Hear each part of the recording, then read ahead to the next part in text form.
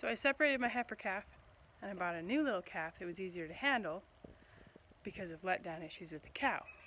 This was going to solve all our problems, right? But here's the thing. Our cow is not pleased about being separated from her calf. So she's on lockdown today. She's not very happy about it. But what I did was there's a gate right there, that takes her to fields beyond.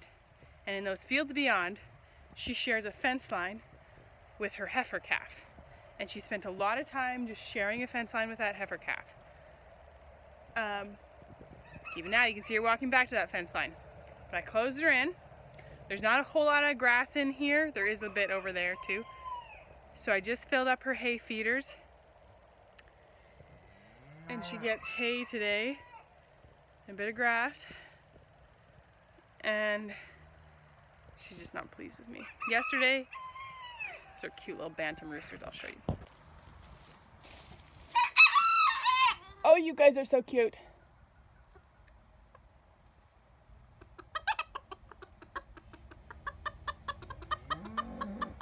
So yesterday my sister milked, and she hadn't milked the cow in a couple weeks, and the cow was not pleased about this change in milkers.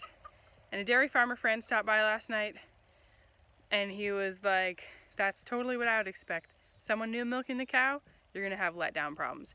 And I knew, so then yesterday Anna's like, okay, the cow won't let down for me. I'm only getting a tiny bit of milk.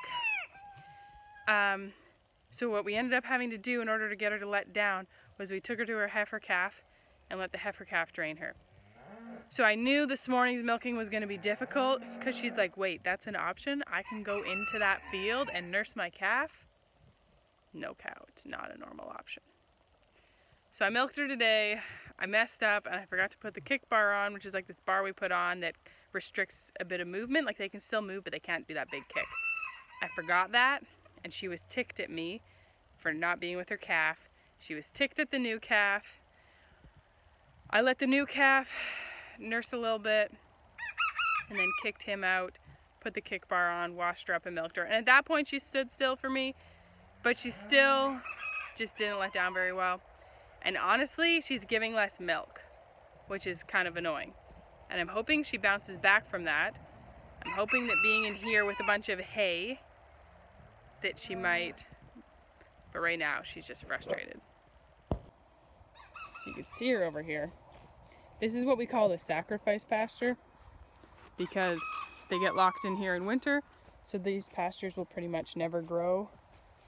But it's good to have a sacrifice pasture instead of them ruining your whole pasture in winter, because when grass starts to grow, they'll just eat it back so quick that they can kill the roots.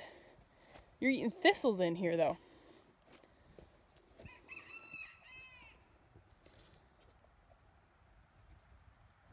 Are thistles that delicious that you choose them over hay and grass?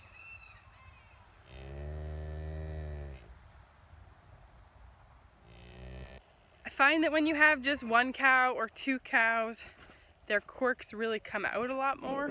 When you have a whole herd, their quirks get lost within a herd, for better or worse. But when you have just one cow, those quirks really come out. So let's see how locking her in does. I mean, she still has like an acre pasture in here. It's not like she's like on that much lockdown. She's just locked away from her calf farther. Let's see how she does. So in here is where she can come, and I just filled this up with a square bale. Here's Jeffy. Did you get a nice belly full this morning, Jeffy?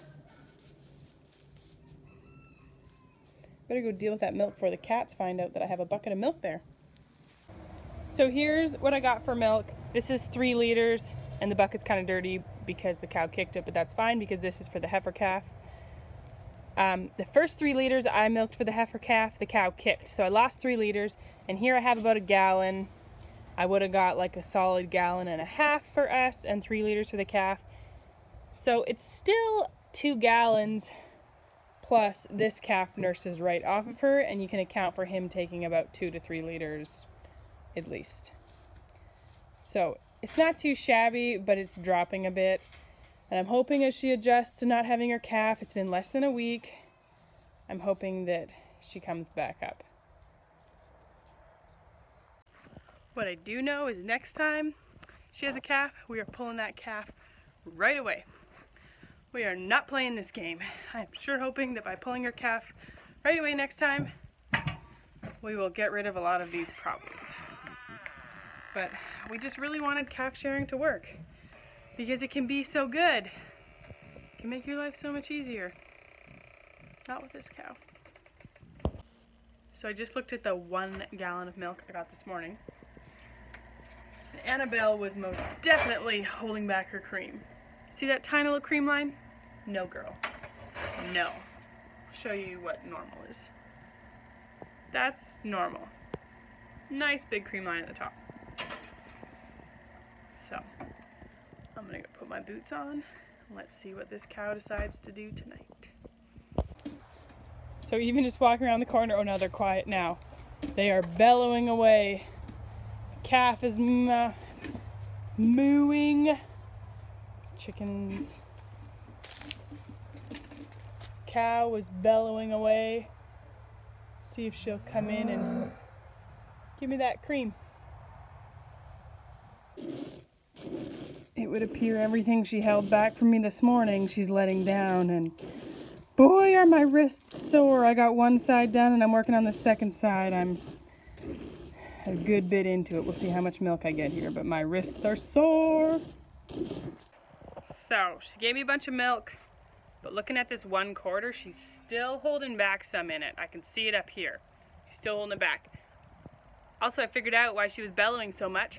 Her calf is out, and it's over there. That's why she was bellowing over there. So, yesterday when she was holding back in this one, it was like hard she was holding back so much. And so that's why we put her in with her calf, because we didn't want to risk mastitis. But then she was a real grump this morning, so we're not going to put her in with her calf. I'm going to bring the bull calf back in, which she's not always a big fan of. She wouldn't let down for it yesterday. The other option is I just, you know, the pressure builds up and she finally lets down. But I'll probably just do that because she won't like the bull calf coming back in. So luckily this calf is fairly tame.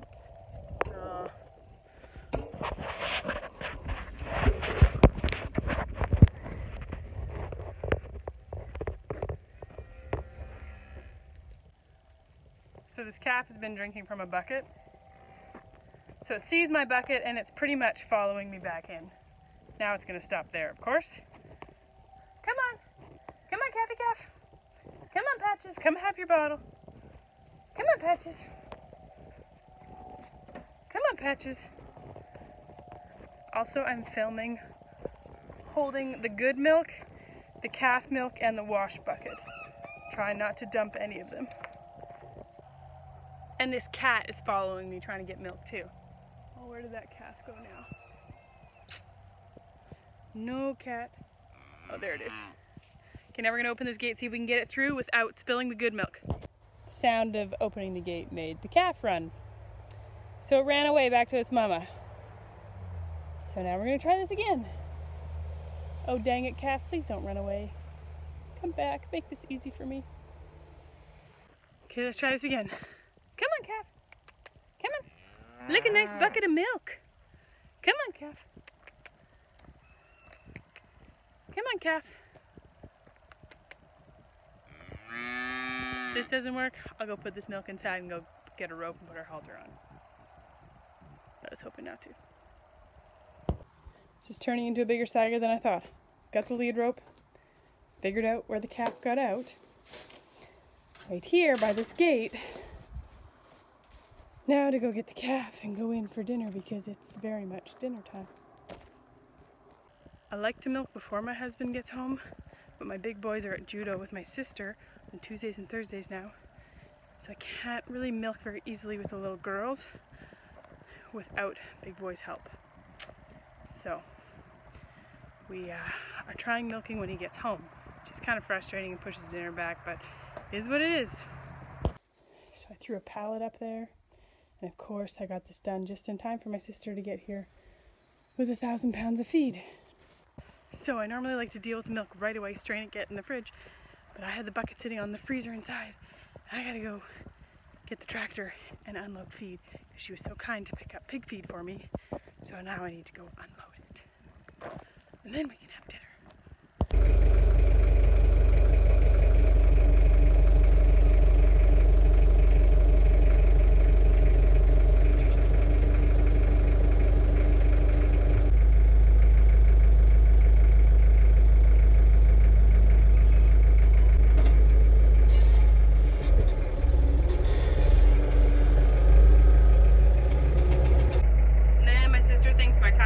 Low, so she made me drive up here into a flat spot, and she's gonna check it on the compressor on her truck and hopefully air it up if it is a bit low. It never ends.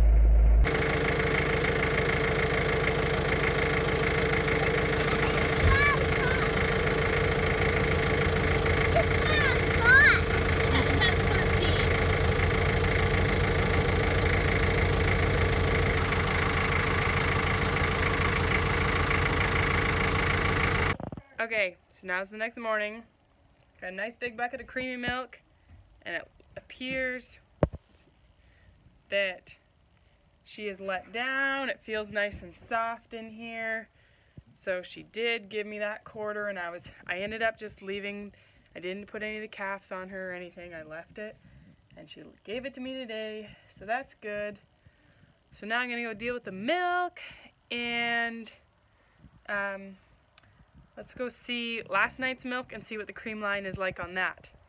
See if she really gave us any cream yesterday. And it really reconfirms for me that no matter what, I am not putting her big calf on her again, because it takes multiple milkings to straighten things back out again afterwards, and that's really frustrating. Okay, so it was a little improved, but still not what it should be. But I'm thinking today should be what it should be. And this concludes our 3 milking documentary on why I am never calf sharing again.